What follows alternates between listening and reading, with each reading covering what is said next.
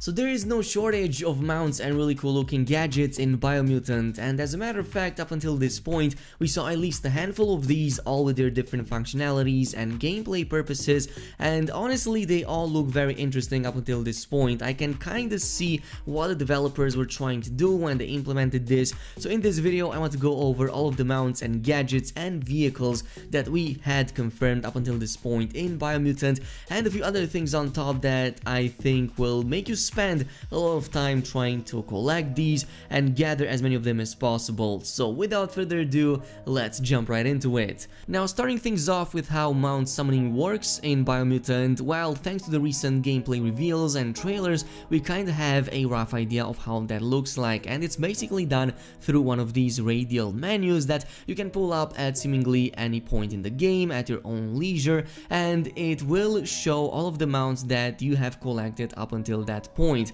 Now, in most of the gameplay reveals and trailers I've seen up until this point, the top icon over there with the blue horseshoe seems to deal with organic kinds of creatures, and this makes me believe that these are the creatures that you can find randomly scattered in the wild, or who knows, maybe in cities at some kind of mount keeper that you can purchase them from, but it's very likely that you can find a ton of these out in the wild, and they definitely come in multiple shapes and sizes. We saw creatures that seem to look like rams, other like horses, and there's even this cool one that was revealed recently that looks so really outlandish and awesome. And again, like, the world of Biomutant is filled with really interesting creatures, so it's likely that we will be able to tame at least a few of these and utilize them as mounts. But I do want to cover one aspect that I haven't seen anybody covering before, which is the fact that some of these mounts seem to have particular skills or abilities that others don't have. Like in one of these shots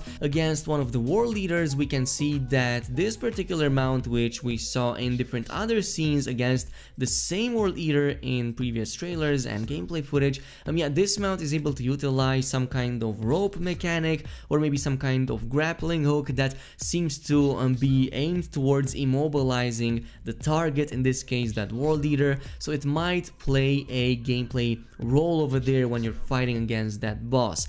But it's not the only one that seems to be unique compared to other types of mount creatures. There's two more that actually are even more unique because they also have their own unique slots in the radial menu. One of them we saw being revealed recently, which is the Bat Mount, or the Bat Nam Nam.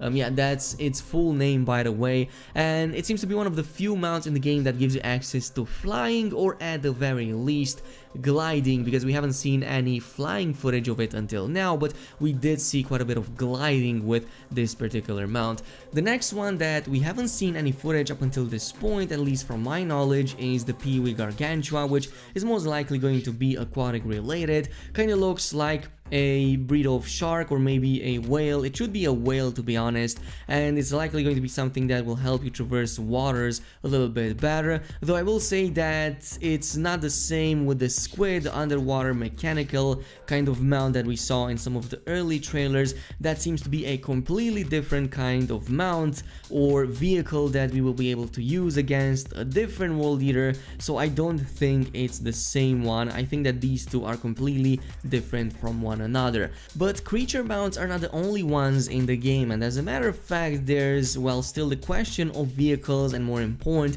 the gadgets that we've seen quite a number of in the game up until this point. Now, gadgets are usually the ones that you use at any point without actually summoning them. You just have them equipped on your character, from what it seems, and there's about 3 of these that we saw up until this point. One of them is the glider, which we saw in many of the shots in the game. Seems to be the best way to maybe like get down out of high places, or maybe just like reach down faster and not like collapse or like fall to your death. It also looks really awesome and kind of lets you survey the entire area ahead you, and honestly it looks really awesome. It did seem to suffer some changes over the years, because initially it was worn on your back, but now it seems that you're kind of like holding your hands onto it and kind of like gliding and like falling slowly to the ground. ground. But there's another one that seemed even cooler, and this is the reason why I made the comparison with Ratchet & Clank. And recently we saw the gameplay footage with what appears to be a helicopter backpack that, yeah, you don't have to summon, you just jump in the air and it deploys, and apparently it lets you levitate for a little bit longer until you get back to the ground. It looks really awesome. I really like to see something like this more of in games like these, because I just like jetpack ideas or helicopter backpacks. I just enjoy these so freaking much. But it's not the only one. We have one last that there's a small glimpse of. I'm not really sure if people even missed this or not, but at one point in the world trailer they showed this backpack, which appears to look kind of like a briefcase or maybe like a small bookcase. Yeah, it jumps in the air, it deploys it, and it kind of acts like a levitation device, kind of like a levitating rug, but in this case it's a briefcase.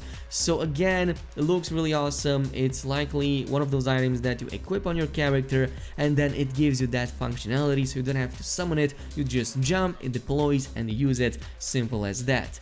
Now, these are just the gadgets, by the way. There's still the question of the vehicles, and I want to talk about the vehicles because these seem to have the most to them. They both fit a gameplay role, they protect you against certain hazards, and more important, they are the only ones that seemingly have upgrades and unlockables to them. Now, one of the more important ones that we've seen as early as 2016 is the Macton, which is this exoskeleton bipedal like mech suit that you can use to protect yourself against environmental hazards, especially when going like near power plants or areas that have been hit by some kind of biological disaster. It protects you against those hazards, and it doesn't just stop there. Now, it does seem to come in with its own upgrade system, or at the very least customization system, because in many of these shots this mech suit seems to appear slightly altered, like it might have a different kind of backplate or maybe a different kind of headpiece.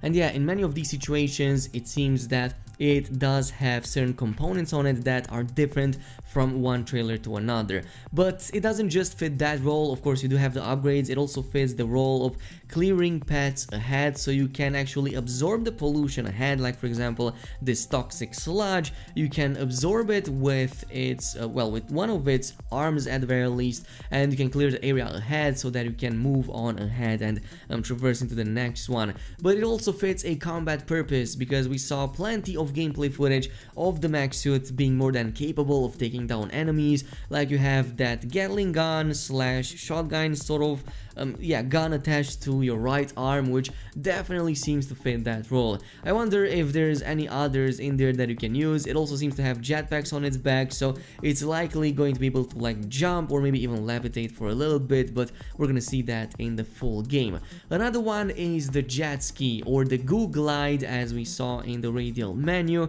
and this is basically your boat, so to speak, your fast boat. It fits a number of purposes, one of which is, well, not drowning. It's going to protect you against that. You don't have to like swim, you just use this and probably reach areas that are completely inaccessible unless you travel by sea. It's also very likely that this will have its own upgrades, as we did see different versions of this Goo Glide with different components, with different videos and trailers, so it's likely going to have some unlockables in there as well. But the last couple of vehicles are also the most unique, and unfortunately we haven't seen extensive footage of this until this point, only bits and pieces, but they do seem very interesting. And I was talking about flying mounts. Well, there is actually a way to fly in the game, but that is done through this vehicle, which we now know is called the Gold Blimp, which, yeah, it's a blimp kind of vehicle. Apparently there's an anchor on the side of it which you use to actually go back to the ground level and travel on foot and leave the blimp behind, but it's likely going to be the way you access it back again if you want to like jump onto it and whatnot.